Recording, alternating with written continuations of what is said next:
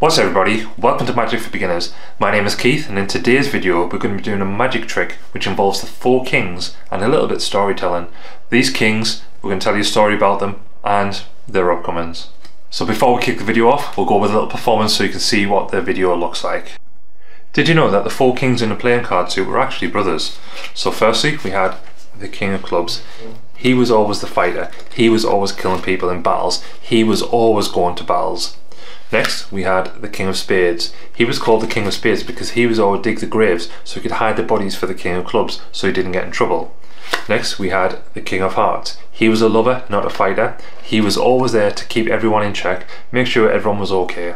And lastly we had the King of Diamonds. He would look after the finances for all of the 4 kingdoms just to make sure that everything was above board and they all survived. So as you can see here, all the kings were together, and even if they were lost, they would always have each other's backs because they were the brothers and they would always look after each other. So no matter what, the 4 brothers were always there for each other.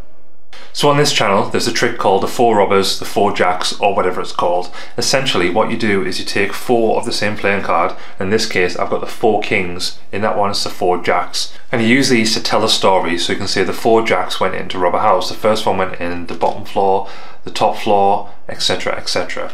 You can just compensate these and use it with kings. Now when you're doing the 4 jacks routine, there's a little sleight that's needed, but with using the stripper deck, which we're using in this case, you don't have to use that at all. All you have to do is take the 4 kings. When you've got that, you just need to turn them around on the deck.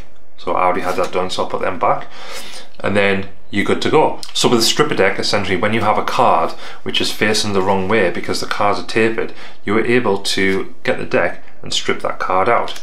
So when you have the 4 kings turned the other way, you can easily strip those out of the deck. Then all you have to do is tell a story with them. So you can go with the same one that I did, is the actual suits of the king. Then that can be that particular trait for the king. So for example, King of Hearts, he was a lover, not a fighter. King of Diamonds, he liked money. You can either go down that route, or you can also say the 4 kings were also robbers. So you can say back in the olden days the 4 kings were robbers, so they used to go into villages and go into people's houses, take their money because that was the taxes and that sort of thing. But whatever you want to do, that's up to you. Now essentially all you're doing is taking these cards which are being reversed, putting them somewhere in the deck, and I always like to do it so you can have a visual display of the kings are all in the deck like so, and they're lost in particular places. So as you can see there, they're all in random bits in the card. Then all you do is when they're in, you can just strip them back out, and then those 4 will be back on the top of the deck. So again, you take the cards, you put them anywhere you want in the deck. You don't have to have them sticking out, you can just put them in like the 4 robbers and put them in straight away. You don't have to show that those cards aren't that. And then once you've done that, as you can see there, if you can see, the 4 cards are actually hanging out slightly, they're tapered, so you can easily strip them out, and just like so, there is the 4 kings stripped out. So you can do whatever you want. So I tend to try and strip them out, and the bottom one try and get a bunch of cards as well, so it looks like you've got a big stack of cards, whereas you've actually, like so, when you're doing it, you're just stripping out lots of cards, but the top cards are always going to be the kings because those are what's going to strip out.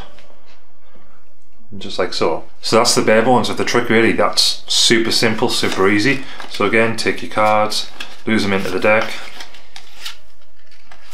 and they don't have to be in any particular order or any sort of way they're in the deck, as long as they're lost in, and then you can do it that way, or you can you can build up different things. So you can say, right, so I'm going to cut to that one there, so that's the first king, then you can put that down, say right, and then we'll cut the pack again, and then what you can do is you can cut to the next king. So as you can see there, that's the next king, put that down, you say right, we'll give it another cut, and then we'll try and find that last king. Nope, we didn't find it. Now they're a bit weird, but we eventually found him. And then the last one, so we'll say he's a bit of a trucky one, he's a bit tough to find. So as you can see, no, it's that one again, but he's actually using that card to hide behind. And that's just another different presentation method that you could do for the trick to find the 4 kings. But again, this is just a simple thing. So when you have one of the cards reversed,